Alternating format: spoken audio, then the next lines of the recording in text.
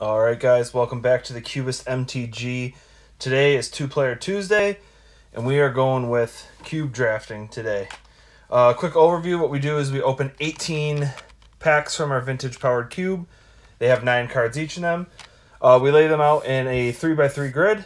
I will be playing the part of both players, but the first player picks a row or a column, leaving 6 cards out there, and then the other player gets to choose a row or a column, which is 2 or 3 cards, and then we switch and alternate between packs, and then once we get that, we have a card pool, and we're ready to go. So we're going to start today. We got pack 1 right here. Alright, so we just lay them out. You want to lay them all out the same way. So we have Dreadbore, Old Gideon, Azorius Signet, Selesnya Signet, double card there, Collective Brutality. Oh, gotta move up a little bit here. Wormcoil. Jeez. I don't know what this dark spot is right here, but no worries. Is this? Yeah, it's it. My tripod's a little messed up today. Flip Gideon, and then we have Misty Rainforest.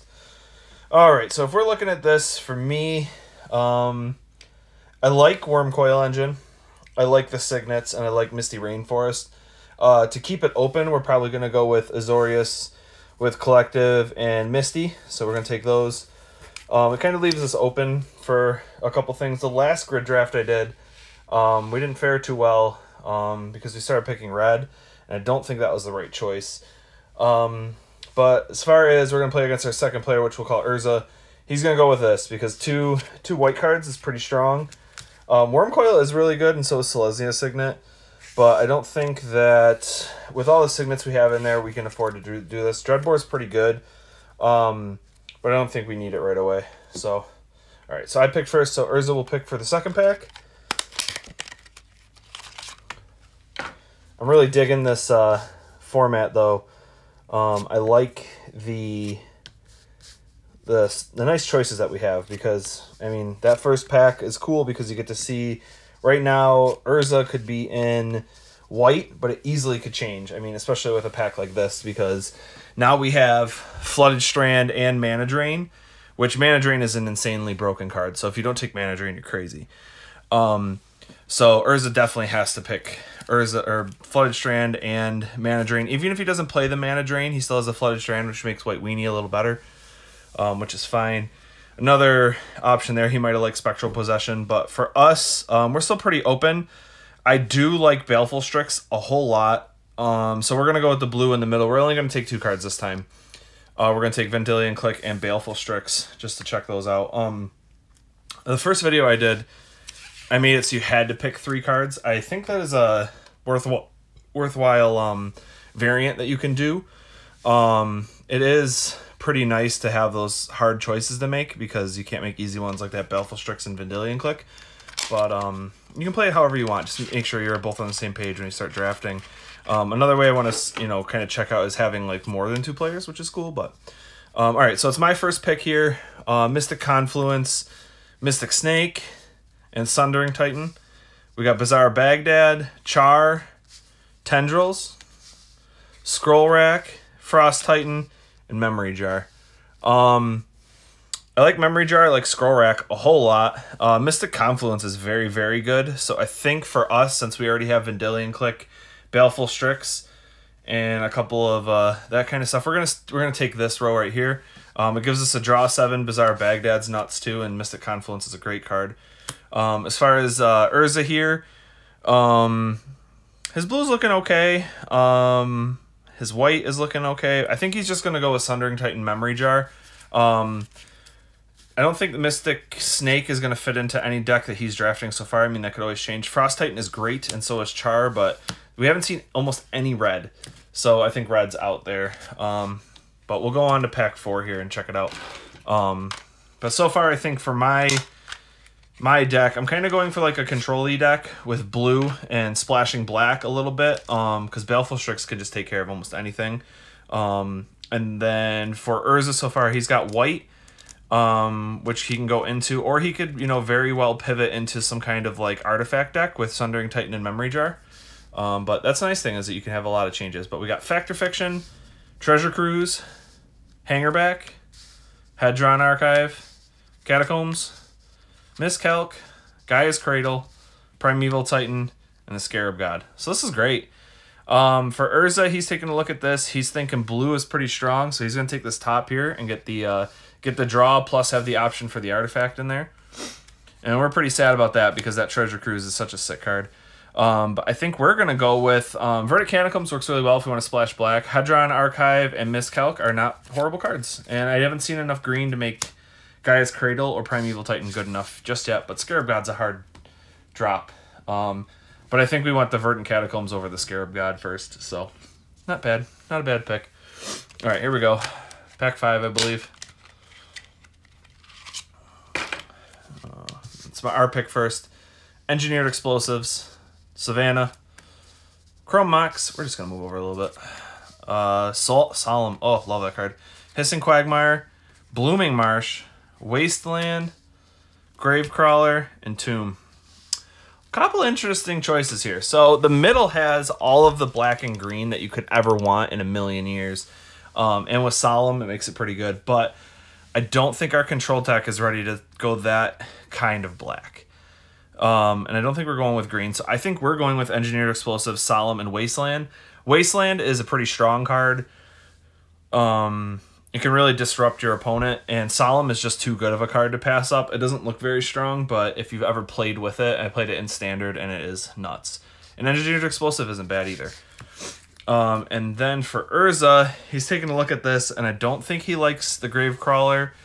It's all comes down to if he wants Chrome Mox. I think he's going to go Chrome Mox Savannah. The other 4 cards I don't feel like really fall into anything. They're more of like an aggressive or a reanimator. So we're going to lose those, but he's going to take Savannah and Chrome Mox, and I think that's going to work out pretty well for him. So he gets first pick this next one, too. We are pack 6 right now, a third of the way through. Bribery, nuts card. Awesome card. Consecrated Sphinx, it's also nuts, too. Mood Vault, Edict, Maelstrom, Compulsive Research, Nutez, Room Map Excavator, and Hellkite Overlord. This is basically a no-brainer. If you're not taking Bribery, Consecrated Sphinx, and Mutavault, especially when you have a mana drain, you're crazy. So we're going with that because those cards are going to be main decked for sure. Harder choice for us. I mean, it's not that hard, but I think we go with the middle. Diabolic Edict is a very innocent-looking card, but it's very strong, and Compulsive Research is awesome too. So we're going to go with that. I don't really value Tezzeret, Rune Map, or Hellkite. If you push me right now to cut all 3 of these cards, I would in a heartbeat, but we're not going to get into cutting cards just yet. Here we go. We're going on to pack 7. And it will be our pick first. Got to have my trusty first pick marker because I messed that up quite a bit. We got Horizon Canopy, Kozilek, Elish Norn, Genesis Wave, Disenchant, Old Garrick, Soul Ring, Caracas, and Emrakul. This is a hard choice. This is a hard choice. I know that he wants the Elish Norn. It can be very good in a control-y kind of thing. But Soul Ring is probably one of the best cards you can get in this cube. I guess it's power 10 if you want to get that crazy with it. Now it's just up to if I want Horizon Canopy and Genesis Wave or if I want Caracas and Emrakul. But I think overall I think I want Emrakul and Soul Ring. Caracas is probably not going to get played, but it could. So I think we're going to go with that. We're just going to put out a couple cards here that I think we're focusing around. Emrakul, Soul Ring, Mystic, and Baleful Strix is pretty good now. We got a pretty good artifact deck going, honestly. Not terrible. And we have the Signet. That's pretty good. I think for him, he really wants that Elish Norn. I think he's just going to go with the top here because Horizon Canopy can be good to splash green. Kozilek is great. And Elish Norn can be sweet too. So, yeah, not bad. But we'll get to first pick this next one too. Oops. All right, we have Watery Grave, Night's Whisper, Urborg, Stirring Wildwood, Shackles, Duretti, Ancestral Recall, Lotus Petal, and Ulamog. Okay. This is an interesting pack. As far as what Urza's looking at, he really wants Ancestral Recall, I think. So I think he's just going to pick the bottom. Ancestral Recall, Lotus Petal, Ulamog. Those are 3 very, very strong cards. Ancestral is like the best draw spell ever. Lotus Petal is just free mana and a good artifact if he's going artifacts. And if you're ramping into 11 for Ulamog, you're pretty supported with all that kind of stuff. So not bad. We're pretty salty about that, but I think we are just going to go with this top here. Urborg is great because we're splashing black. Watery Grave is good because it's in both of our colors. But also Knight's Whisper is a very underrated card, and it's a great draw spell. I mean, he did get Ancestral Recall, but Knight's Whisper is not that horrible in comparison. But we'll take first pick on this next one and hopefully grab something extra good. All right. Needle Spires. Pernicious Deed. Botanical. Sylvan Library. Carnage Tyrant. Goblin Welder, Bonfire, Ancestral Visions, and Thalia. For us, there isn't a lot here that we like. If we're really leaning into this artifact thing, I guess we could go Goblin Welder. But I don't know, man. This is a bad pack for us. I think we'll just go up and down here. A, to get Goblin Welder in case we want to play it, but B, to also pick Thalia so that he doesn't have the Thalia for his white deck. And then for him, he's probably just going to go Ancestral Bonfire because I don't see him playing black or green too heavy. So these really don't matter to him. All right, next pack. Here we go. This is the final 9 here. Urza's going to pick first here for us. Spire Bluff, Catastrophe, Dread Wanderer, Monastery Mentor, which is sweet, Experimental Frenzy, Abrupt Decay, Batterskull, Deep Analysis, and Blightsteel Colossus. We got all the big boys in this draft. I think for him, he really wants Monastery Mentor. It's a good win condition, I would say, for a nice control-y deck. So he's going to go Batterskull, Monastery Mentor, Spire Bluff. He might not play the Spire Bluff, but he does have a Bonfire of the Damned, so maybe he'll splash it. And then for us, I think we're, with Goblin Welder, we need that Blightsteel Colossus. So we're going Deep Analysis, Blightsteel Colossus. I think that's going to be a very good combo for us.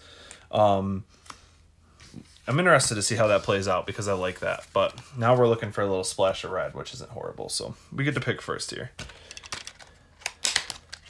That might have been a mispick for him. I don't know. That Monastery Mentor is going to be sweet, though. So we'll see. We'll see. All right, we get to pick first here. Deceiver, Opposition, Chart of Course, great blue cards. Karn, Lava Claw, Scrubland, Lyra, Mana Flare, Plateau. We could just pick the top. Chart of Course will probably get played. I doubt Deceiver will, but we could pick it just in case we see Kiki Jiki. We'll take the top. That's fine with us. Nothing too horrible. We'll probably just play Chart of Course out of that because I don't think we're an opposition deck unless we can get some tokens. But as far as what Urza's going to pick, I think for him, he is splashing red. Or he's not splashing. He might. If he wants to just go big, he could go Mana Flare. So maybe he'll just pick the bottom here. I mean, that's probably the best 3 cards. He can splash red with Plateau. Mana Flare isn't horrible with Ulamog. Or Sundering Titan for that matter. And then Lyra is just playable in white. So that's fine. And he'll get the next first pick here. Top 8 here. Let's see what we got. Recruiter of the Guard. Fantastic card. Dauntless Bodyguard. Fantastic card. Razorford Thicket. Not too hot for him. Figure is awesome. A Quarter Paladin is awesome. Chain Lightning, Silver Blade, and Lion's Eye Diamond. All right. This is a great pack for him. I think that he loves Recruiter of the Guard, and if he's splashing red, there's no reason not to do Figure Destiny and Chain Lightning. Second only to the middle, which would be great to just kind of get aggressive, but I think Recruiter of the Guard snags him a couple good cards. The Flip Gideon, he can have his, what's the other card? Monastery Mentor. This is a no-brainer pick for him. And then for us, these all kind of suck. I don't think we're going to play it, but we could take Lion's Eye Diamond just to have Lion's Eye Diamond. And we'll just take these 3. It's not a good pack for us, but we'll take Lion's Eye Diamond just to have Lion's Eye Diamond, because it's probably the most powerful card in that pack, but it's hard to play around. But we'll get to pick first here. Plus, you know, honestly, with Lion's Eye Diamond, we can stack it with Goblin Wielder. So, Welder, it's not that bad. Emrakul, great. A Johnny, that is a horrible card. We don't want him to get that. Glenn is awesome. Path to Exile is great removal. Gilded Lotus is very good. Trop is on color for us. Brainstorm, Beast Within. This is an interesting pack. I could see us taking this. I could see us taking the bottom. But I think we're just sticking with... I don't know, man. This is a tough one. I think we're going Emrakul, Glenn, Trop. Trop is too good to give up. We need it. We don't need it, but I think it's good. We have Misty, so if we want to splash green, we can. But Glenn is super good, and so is Emrakul, so we're taking those. We have double Emrakul now, but I think he's taking the Path to Exile and a Johnny. Because right now I think he's red-white, and that is fine. We just got to be prepared to counter it. The nice thing about Grid is you get to see everything that your opponent's picking. So there are no surprises, but you can kind of guess what they're going to make. Gorger, Snuff Out, Elspeth, which is good for him, Gisela, Condemn, Channel, Underground Sea, Mimic, and Phyrexian Revoker. For him, I think he likes Elspeth? I don't know. Giselle and Condemn is pretty good. I think we're going to go with that. He sees how many big creatures we have, so he wants that Condemn pretty bad. So he's going to take that, and we're going to take the bottom. This Underground Sea is right on color for us. The Mimic Vat maybe will get played, not horrible, but Phyrexian Revoker is super good too. So we have the duels that we need to make this a good draft for us. So we're going to stick with that. Final 4 packs here. Let's go. The only thing I can say I don't like about these Cardamajigs is these little clasps here. I get why they're there, but sometimes they're a little hard to open. We got Spell Pierce, Memory Lapse, Spell Skite, good counter there. Shallow Grave, Lodestone, Braids, Gnarled, Nissa, and Tolarian Academy. Woo! This is a big one for us. We need this Academy bad. I wish this Academy was up here so we could get a lot of good whatever, but we have to take Tolarian, and we're taking Braids and Spell Skite with us. We're probably only going to play the Tolarian, but hey, it's not bad. And then for our guy over here, nothing really goes with the stuff he's drafting, so I guess he could just go with either the counter, just to have the options, which is fine. But there's nothing on color. I think he's going 3 colored now, but yeah, we'll see how it goes. But he gets pack, third to last pack here. Terminus, great card. Demon Lord, Hell Rider, Lingering Souls, Porcelain Legionnaire, Jite, Cryptic Command, Blade Splicer, Mox Jet. Oh, this is tough. He does want those bottom stuff, but I think this is too good to let go. Terminus is pretty good. Blade Splicer is good, though, too. And so Cryptic is okay. Knowing what we're going with, though, I think Cryptic gets a little better. The Mox Jet is good for him, but I don't think he really wants to take... I think he's going with Terminus, Lingering Souls, and Cryptic. And then we are definitely going Mox Jet, Jite, and Hell Rider, which is fine. Mox Jet's on color for us. It's just strong, but I don't think it was good enough for him to sacrifice picking something better. All right, second to last pack we pick first. This pack's been interesting, and I like it.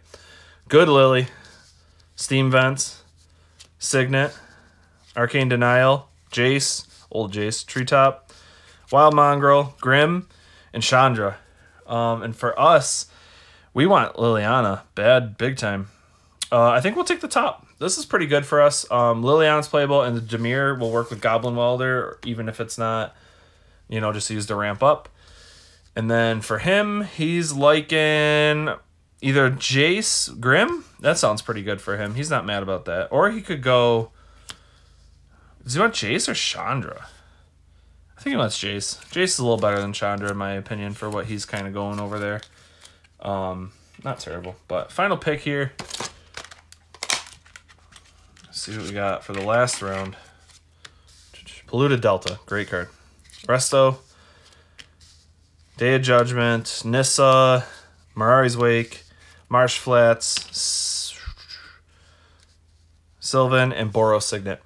He likes the Signet, and Marsh Flats is playable too. So I think he'll just take the bottom here. This is good for him. Even though he probably likes Day of Judgment, I don't think he really wants to pull. I guess, I don't know. Hang on. We got to go back in time here. The Boros Signet, I thought was good, but I think he wants to go Day, Marsh, Polluted. I think that's just better for him. And then we're stuck with probably Sylvan, Boros Signet. We'll just take the Signet as the artifact because nothing else is playable for us. All right, so that's the draft. I guess if what we're building is probably going to be Goblin Wielder, Blightsteel, because we have a lot of great artifacts, and it'll probably mix in a little bit of trying to get in Tolarian Academy. I think those are the 4 cards we're building around, which is great.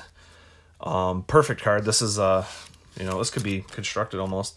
And then for him, he's morphed a little bit while he played, but I think he's sticking with blue, white, red, and he's going Mana Flare, Ancestral Recall, Mana Drain, Bribery.